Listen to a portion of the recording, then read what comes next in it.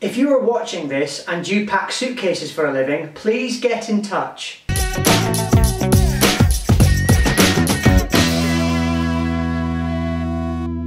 This week's new enemy is packing. Summer is the time when I do most of my work abroad, so from July to September I'm either packing, unpacking, repacking, or living out of a suitcase. Packing should look like this. Instead, when I do it, it looks like this.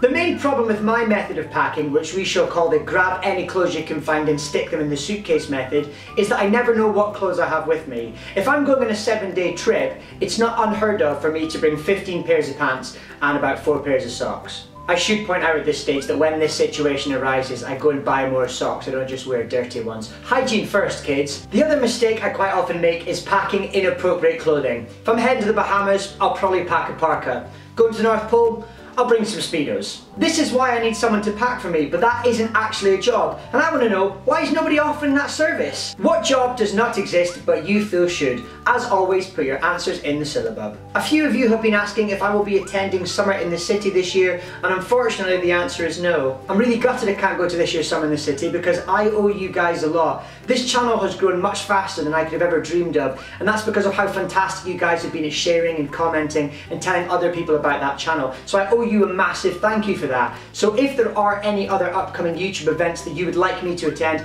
please let me know what they are and I will do my best to be there. It would be great to meet you and say thank you. Now, I'm not really one for celebrity gossip, but I have to say I am devastated to discover that 2 of the biggest stars on the planet are splitting up after being engaged for many, many years. I'm of course talking about Kermit the Frog and Miss Piggy, and no, I'm not making this up. They genuinely have split up, and I'll put an article in the box below to prove to you that this is a genuine news story. I mean, what happens now? Do they start dating other Muppets? Because that's going to get awkward. Is Miss Piggy going to keep dating frogs? Is she going to date Crazy Frog? Because that would be terrible. Is she going to start dating other pigs? Is she going to start going out with Babe? I mean, where does the madness end? Who do you think Miss Piggy and Kermit the Frog should start dating now? Or do you think they should just get back together? As always, put your answers in the syllabub. If you watch this channel from day one, you'll know I'm quite proud of my Kermit impression. Welcome to the Muppet Show. I mean, that's pretty good, right? Hiya, Frog! Okay, my Miss Piggy needs work. This week I am taking a leap into uncharted territory and I'm going to recommend a film. This week's film recommendation is Inside Out by Pixar. I felt compelled to recommend this film to you after I watched it last night. I don't want to say too much about it in case I spoil it. All I will say is Pixar have once again created an utterly astounding film with a highly imaginative concept. Even though the film is a fictional representation of the way our emotions and memories work, I think it genuinely tells us a lot about the way that we think and feel. No memory is ever confined to one emotion, and the way they deal with that, especially sadness, is just utterly groundbreaking.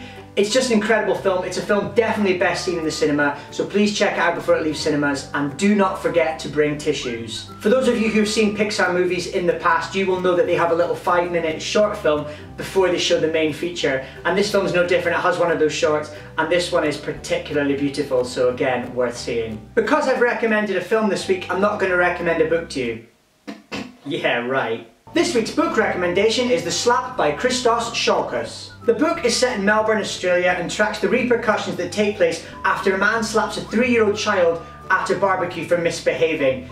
The repercussions of this event are far-reaching and involve a whole load of different characters in ways that are pretty unexpected. There's a lot of really interesting twists and turns. It's quite a long book, but ultimately very rewarding. I read this book a few years ago, and if I remember correctly, there's quite a bit of naughty language in it. So if you are a younger cheebopper, wait a few years before you give this one a go. That's almost everything for this week. Thank you as always for tuning in. This week in the syllabub, I want to know what jobs don't exist but you feel should, which meetups are coming up that you would like me to attend, should Kermit and Miss Piggy get back together, and of course keep your silly questions and book recommendations coming in. As always, stick your comments, ramblings and musings in the syllabub. This week's silly question came from the Piano Hat Girl, and she asked, if you were Jean Valjean and all the barricade boys were nearly dead, would you save Marius or would you save another one? I would save somebody else, just because I think it would be fun to watch this exchange on stage. Father, I am so delighted that you have returned from the barricade. Have you brought home my beloved Marius to me?